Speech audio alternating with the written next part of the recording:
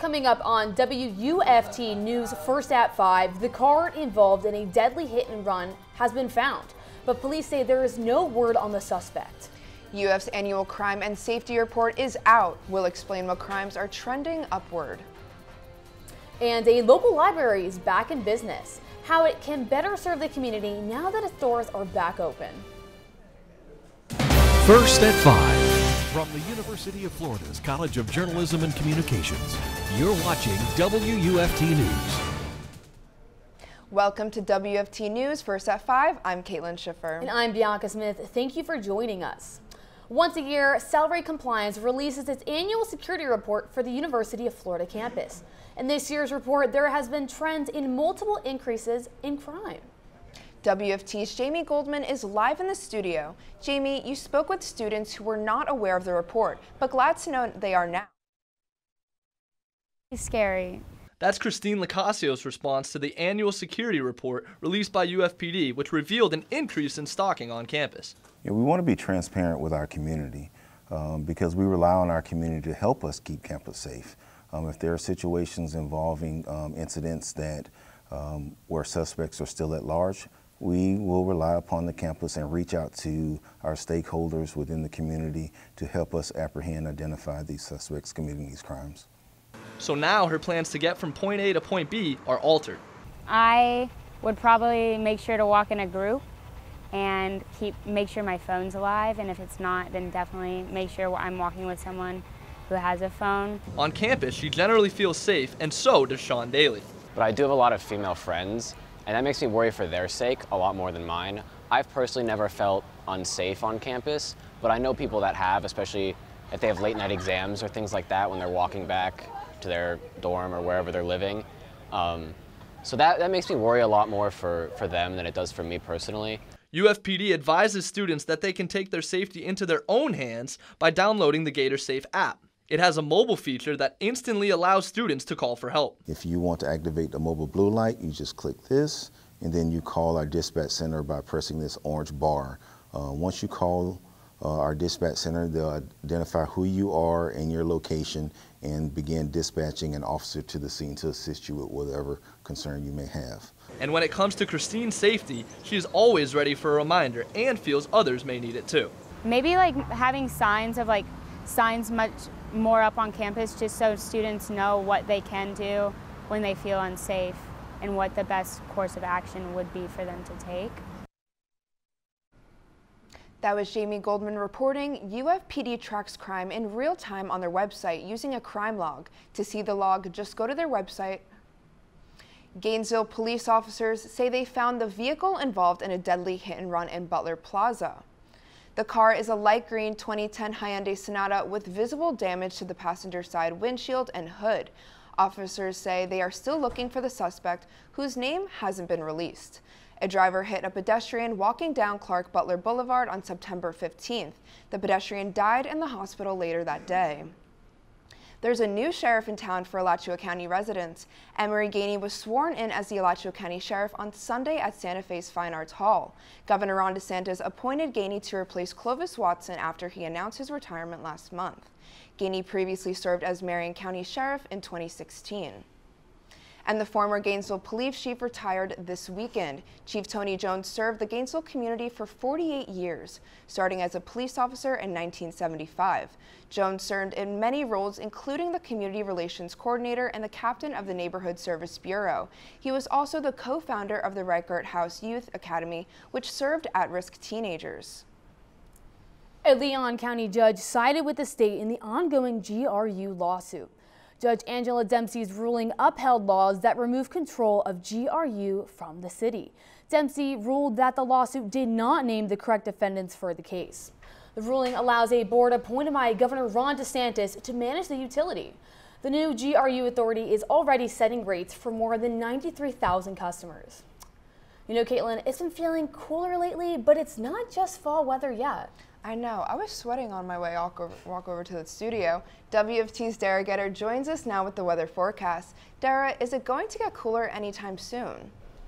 Yes, it's still a little bit warm right now, but temperatures are in the mid-80s. We are looking at a cool down later tonight. Skies right now looking pretty overcast out there. We had a few sprinkles move through town earlier, but we aren't looking to see any more rain the rest of this evening. We're at 85 in Gainesville, 84 in Ocala, 86 in the Villages, and 82 over in Palaca. Look at these wind gusts right now, 17 miles per hour in Gainesville with gusts up to 30 miles per hour, 24 miles per hour right now in Jacksonville. So we're looking at, on average, wind speeds at 20 miles per hour. We are expecting to cool down into the upper 60s tonight. We'll talk about that cool down when I see you in just a couple of minutes.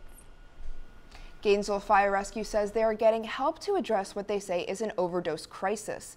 WFT's Megan Hartnett is live in the studio, and Megan spoke to the fire officials who plan to get the public's input on the issue. That's right, Caitlyn. On Saturday, Gainesville Fire Rescue held an event to help create an action plan regarding the increase in overdoses. Here are some photos from the event. GFR has been working on understanding needs in the community to address the increase through a grant awarded last year. The grant was awarded through the University of Baltimore and is part of the Gainesville Overdose Prevention Plan project. Nationally, overdoses are on the rise. In 2022, Gainesville Fire Rescue did a review of local data and noticed an increase in phone calls regarding overdoses. Gainesville Fire Rescue held 3 focus groups throughout the summer and used Saturday to figure out what's next.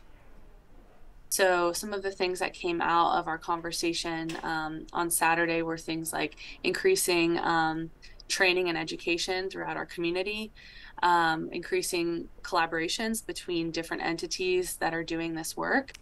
Stone says they are hoping to have a social media campaign about substance use prevention.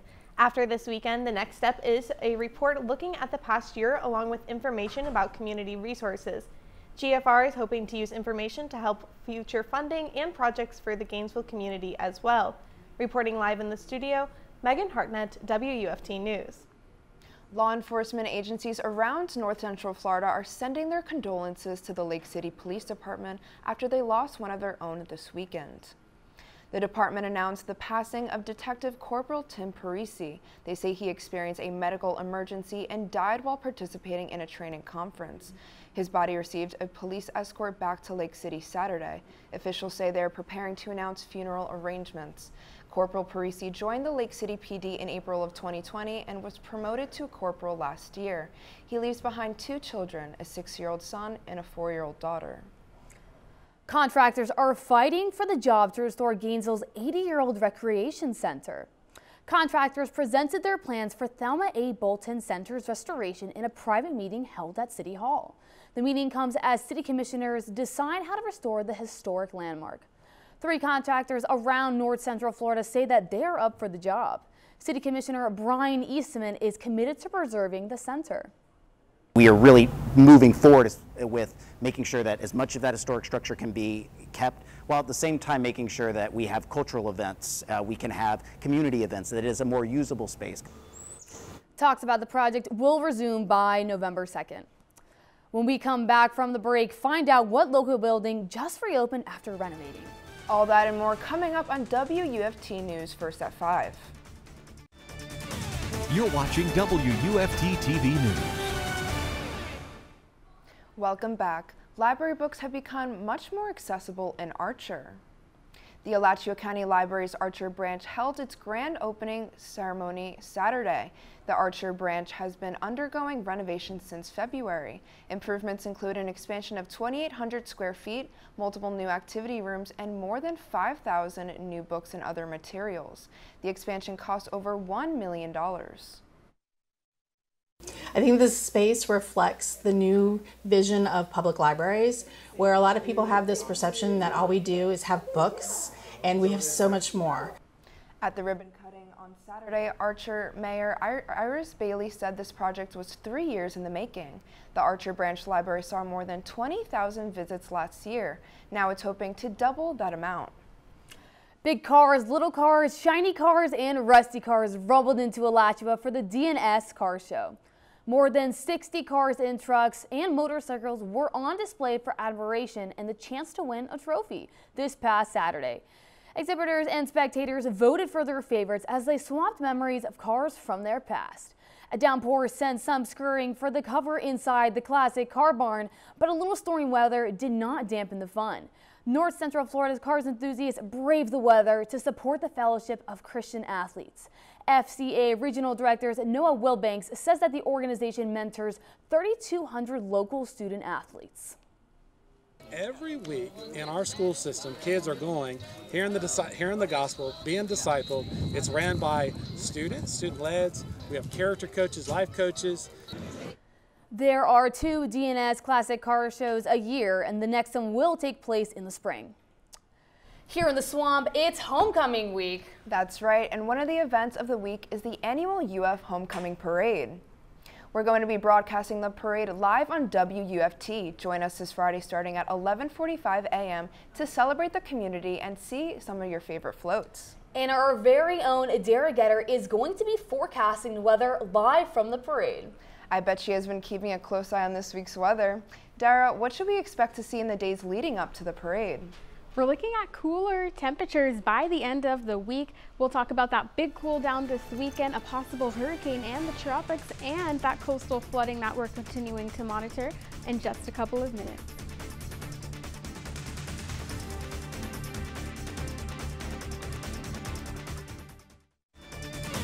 You're watching WUFT-TV News.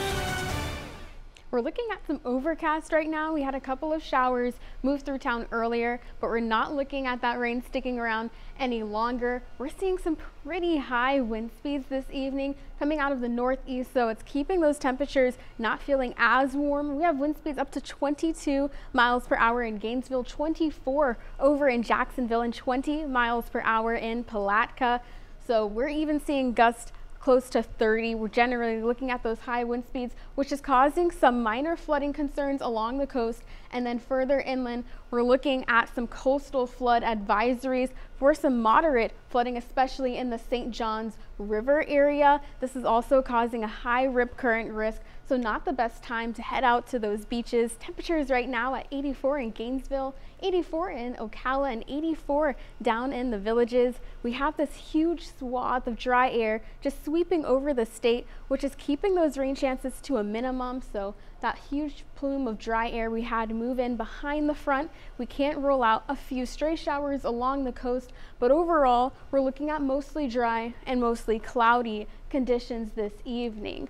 Tomorrow and tonight, we're looking at cooler temperatures. Lows tonight in the 60s, even looking at some upper 50s by the end of the week. Tuesday's highs in the mid-80s, 85 in Gainesville, 87 in Bronson, and 82 in Jacksonville. Tomorrow, we'll start out with mostly sunny and cool conditions, so you might want to grab a jacket if you're out early at the bus stop. Sunny and comfortable skies for the majority of the day. And then the afternoon is when we're looking at mostly sunny conditions, but we aren't tracking a few coastal showers. The highest chance to see the rain will be mainly out to the east, but you can't rule out a stray shower during lunchtime tomorrow. Generally, the southeast is seeing mostly dry conditions. We do have that rain chance each day to see a few coastal showers, but otherwise, we're seeing a huge change from what we saw last week. We are tracking Philippe. It is causing some impacts to the Leeward Islands, and it'll continue to move north where it is forecast to become a Category 1 hurricane, but we aren't expecting any impacts to the U.S.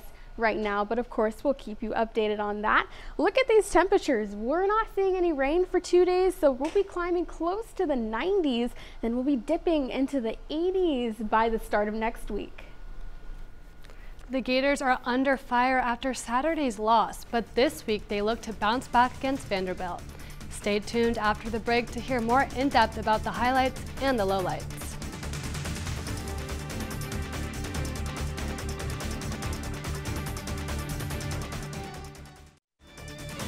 You're watching WUFT-TV News.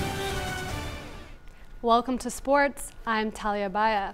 Over the weekend, the Florida football team traveled to Kentucky, and it wasn't an easy ride. The Wildcats dominated the Gators, securing a solid 33-14 victory. With this win, Kentucky keeps their flawless 5-0 record intact, while Florida drops to 3-2. In terms of statistics, the Wildcats outclassed the Gators, specifically in the rushing game. They gained 223 yards compared to Florida's 46. However, quarterback Graham Mertz went 25 for 30 for 244 yards and 2 touchdowns. Meanwhile, wide receiver Ricky Parcell had 3 receptions for 62 yards and a touchdown. Here's head coach Billy Napier's thoughts on what went wrong on Saturday. There's no sugarcoating it. We started slow in the game. We took punches. We contributed to the issue by making mistakes. And the next thing you know, we're down 3 scores. We're on the road in the SEC, and we're in a dogfight. So, you know, we can coach better. We can play better. And ultimately, we've turned the page, and that's exactly what we're focused on. Looking ahead, the Gators have a chance to regroup back at home. Their next game is against Vanderbilt, scheduled at 4 p.m. The number 4 Florida Gators were determined to bounce back after their loss to Texas A&M last week. The team took down the South Carolina Gamecocks 3-1 on the road in Columbia. The Gators came out strong offensively, quickly taking the first 2 sets. However, they faced a setback in the 3rd set, losing it. But they regrouped and dominated in the 4th set, securing a comfortable lead. UF outside hitter AC Fitzpatrick sealed the win with her 13th kill of the game. To no surprise, the offense was led by Fitzpatrick, Kennedy Martin, and Sophia Victoria. Martin posted 15 kills and Victoria put up 13. Anna Dixon played a crucial role with a team-high 7 blocks, followed closely by Nadie Okamara with 6 blocks. Up next, they will host number 24 Auburn Tigers, 7 p.m. Friday. That's a wrap for sports. Now back to Caitlyn. One unlucky gator has found a new home and a new name. Jolene was taken in by Gatorland, a theme park and wildlife preserve in Orlando. We told you about this little gator last month when she went viral after she was found wandering in Central Florida with the top of her jaw missing. She has been receiving treatment at the park and gained 1.0 ounces. Park officials say they are holding off any potential prosthetic for her upper jaw until Jolene gains more weight and feels more comfortable in her own environment. I'm telling you right now, I know that Jolene is a big Dolly Parton fan. I'm sure she is. Well, before we go, one last check on the weather. Derrah? Not sure if Jolene is a Dolly Parton fan, but hopefully she enjoys these partly cloudy skies tonight. Cool conditions will be in the 60s, so great night to open up the windows. I do want you to be aware, minor fog tomorrow. Nothing severe, nothing that you'll have to turn on the high beams for, just something to be aware of that might cause a little bit more traffic. No rain for 2 days, but then we'll be close to the 90s Thursday and Friday. But look at this, we'll have a cold front dipping temperatures into the 80s. Thanks, Derrah. BBC World News is next, and the PBS News Hour is coming up at 7. But your Florida news is always on WUFT-TV.org, and have a good night.